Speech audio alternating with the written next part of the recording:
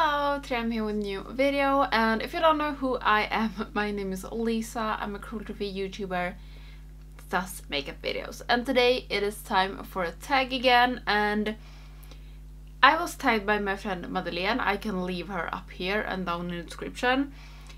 I don't know if I've done this tag before.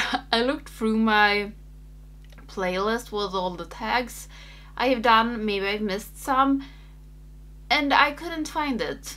But I don't know, it feels like I should have done this. But this is the eyeshadow palette tag, one of all the eyeshadow palette tags, and this is created by Samantha and L.A Glines. I will leave both of them down in the description as well. And these are some questions about eyeshadow palettes, and if you know me, I love eyeshadow palettes and I want to talk more about eyeshadow palettes, so I'm going to show you some palettes and answer these questions. Why do I complicate things for myself? I'm just doing a tag video. I think you all know what a tag video is, so maybe I should just sip it, but not sip it, but... So, I have some palettes in front of me, and I'm going to show you them, and I'm going to answer some questions. So the first one is all-time favorite palette. And this have changed, and I think this is... my chair is squeaking so much. This is one of my... I think this is my all-time favorite palette. And it's the Side by Side by Nabla. You must be so sick and tired of me talking about this, and the palette looks like this. I love this palette. This is one of the most used palettes I have in my collection. If I'm doing makeup outside of YouTube, this is what I use the most of the times because it's just so easy. I love the formula on this palette. I love Nabla. And I can do so much, and it's a really easy palette to play with, and I just love this one. This is my favorite palette from Nabla. Yeah, it is. It has topped the Secret palette. This is my favorite palette from Nabla. I love it so much, and it is just a really good palette, and this is my all-time favorite palette. It has become that because this one I can use whenever, for whatever. I love this palette and I recommend it so much. The next one is a new favorite, and I did actually take this one, the Meet Me in the Underworld by Louis Cosmetics, and maybe this isn't it's new, but it looks like this. I love the color story of this one, and I love like the all over theme on this one. And I did a 3 looks 1 palette, or first I did a first impression, and I wasn't like super amazed with this one, and then I did a 3 looks 1 palette, and I just fell more and more in love with the palette for each and every time I used it.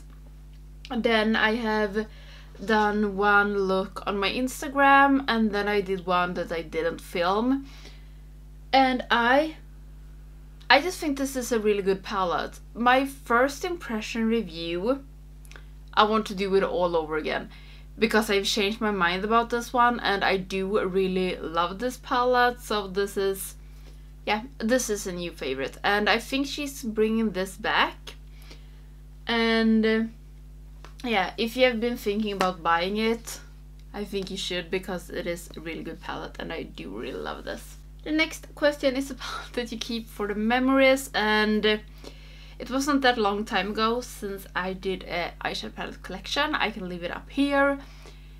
It was my first one, and yeah, it's one palette that I kept that I haven't used this for so long, but I can't get rid of it.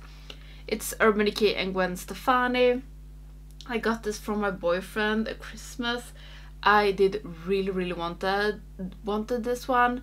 I don't know which one came out first. I had a Naked 2 from Urban Decay, and I don't know if Naked 3 or this one was first, but I had a Naked 2 at least that I know, and I did love that one. And then this came out and I wished for this for Christmas and he got it for me. And I really like it. I have used like not all the shadows because this dark down here scared me a little bit back then, but like Stark and Anaheim and Blonde and Bath Water and also Pop I have used, and I did really like this. I haven't used this for years, but I can't get rid of it because I just remember how happy I was when I got this, and yeah, it was a time when I really did love this palette. Then an underrated palette, and I thought this was hard because I don't know if I have that many underrated palettes, but a palette that I think is one of the best palettes this brand has released. I haven't seen many videos on it, I haven't heard a lot of people talk about it, and I think it's a really good palette, and it's from Ace Beauté and it's the Scarlet Dusk. It feels like this one and Vintage Dawn wasn't that big because people, not many did love Ace Beauté back then, but this one, this is an amazing formula. This is so good, this palette, but it feels like this palette wasn't talked about that much, and I don't know why. Because the shimmers are really good, the mattes are really good, and I think this is one of the few palettes I have from Ace Beauté where all the shadows are good. I don't think there is a dud in this one actually, it usually is 1 or 2, but in this one, no, this is so good. I do really like the color story of this, even though pink is not a super favorite for me. I think this is underrated, and I think more people should talk about this because it's a really good palette. Then a palette that is not a favorite but I can't get rid of. Easiest place to say. I don't know. It feels like people either not like this one or it's like their favorite palette from US Place. But I don't know, I think the formula isn't there on this one, and I think the names are completely off, and some of the shadows are really hard to work with. It's something about this that it's like, it's not the US Place palette. I don't know. This is really different from what they usually do, I agree on that, and I do like this. I did get rid of some of my US Place palette, but this got to stay even though it's my least favorite when it comes to my US Place palettes. But it's like, I do like some of these colors. But overall, I do not like this palette, but I won't get rid of it because I do want it in my collection. Why, you might ask? I don't know. But it's just something, I just can't get rid of it. And I don't know why. I did a 3 looks 1 palette with this one, I think, and I did struggle in that video. I think I did get out 3 like decent looks, but I did struggle so much. Next up is a favorite collab, and this was so hard because a lot of my friends here on YouTube did collabs last year, but there is one palette that is, I mean, okay, all the palettes are amazing, but this one has a special place in my heart. It helped me a lot. In the beginning of last year, I had... I'm not going to talk about this, but it wasn't a good period in my life, and this helped me. And it's, of course, the Club and Nabla from Angelica Nyqvist and Kaleidos. Kaleidos is one of my favorite makeup brands, one of my favorite eyeshadow palette brands, and this palette is amazing. It's so easy to play with. It has some really deep colors, it has some really cool like toppers and duochromes, and you can do a lot with this one, and it's easy to play with, and it's just an amazing palette. I do really love this palette, so this was my favorite collab or is my favorite collab. I have others that I really do love, but it's something about this palette. And that is also why it's going to be the answer to the next question, which is my favorite palette of 2021. And it is this one. It is, I shouldn't scratch my ear when I'm talking. It is a special palette for me. It was my favorite last year, and yeah, I have used this year. Yeah, I do have used it. I have done one look with this year. I didn't film it though, but I had it on when I talked about my favorite palettes from last year. And yeah, this was my favorite last year, and it's going to be pretty high this year as well, I guess, because I'm planning on not buying any new eyeshadow palettes this year. I will try. The next one is a palette that I didn't expect to love, and it's actually this little one from Nabla.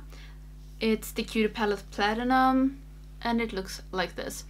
This isn't my favorite colors, or it wasn't when I bought it, and I didn't think that I would love this palette that much. But this is one of my favorite palettes from Nabla, and this is my favorite Cutie palette from Nabla as well. I just think this is an amazing 6-pan palette. It is such a cool color story, and even though it's 4 shimmers and only 2 mattes, it's a really fun palette to play with, and I didn't expect to love this at all. I was like, okay, I think I'm going to like it, but it's not my favorite colors, and it's 4 shimmers, only 2 mattes. I like more colorful things, but this one does something special to me. I do really love this, and I didn't expect to love it at all. I thought this was going to be one of the Cutie palettes that I would like the least, but it's actually the one that I like the most. The next one is a palette that sparks joy, and I always have this palette as an answer when it comes to questions like this, but it's not a palette that I use that much, but it is a palette, when I look at it, I'm happy. So it is of course the Tokyo Harajuku palette from Nomad. This is just so cute, and I'm not the cutesy one. Cute things isn't like something that I'm super thrilled about, but this one, okay, it's a cat with a pirate patch, and the palette looks like this. This is not the easiest palette to play with, but it's fun to play with, and I think this is a good palette if you want like a pop of color, just something small, or if you just want a really cool like duochrome over something as a topper or as an inner corner highlight. And this, I'm just happy. It's more time that I just look at this palette and actually use it. I've done a 3 looks 1 palette with it. Yeah, it wasn't the easiest 3 looks 1 palette I have ever done, but it's just such a cute little palette, and it sparks joy to me, and I always have it on my table so I can look at it even though I'm not using it. I don't know, maybe this is a palette that I should use more.